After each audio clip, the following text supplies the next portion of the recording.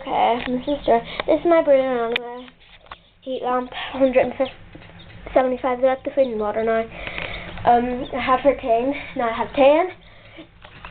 The weak ones died. And the strong one.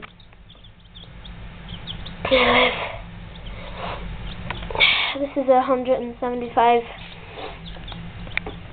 watt bulb. My brooder. My 10 Donovan Sussex. See, as you can see, these are the healthy ones. Oh dear, let's go. So,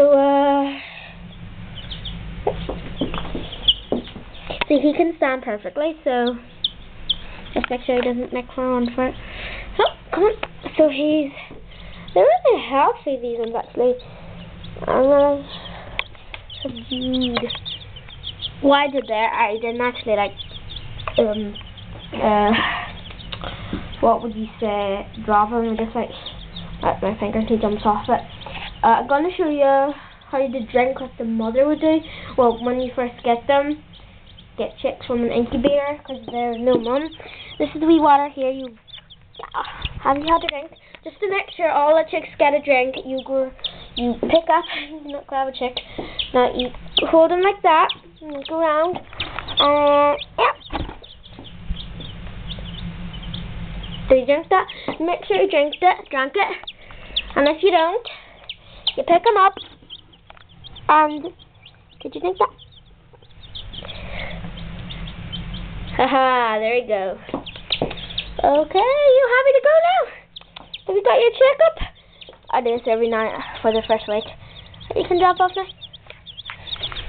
To make them stronger, know what to do, and everything. And that's perfect.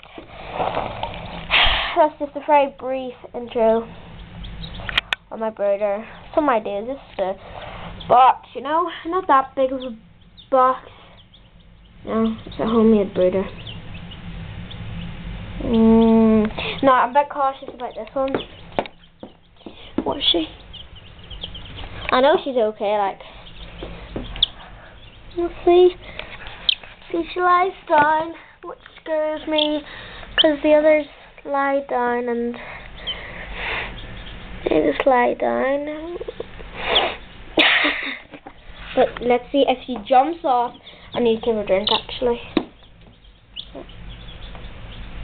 Pick her up and then dip her in the water. No, dip her beak. Don't drown her.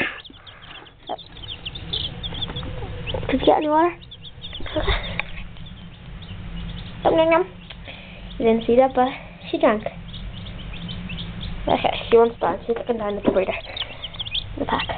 Come on! You gotta fly! You gotta fly! Okay.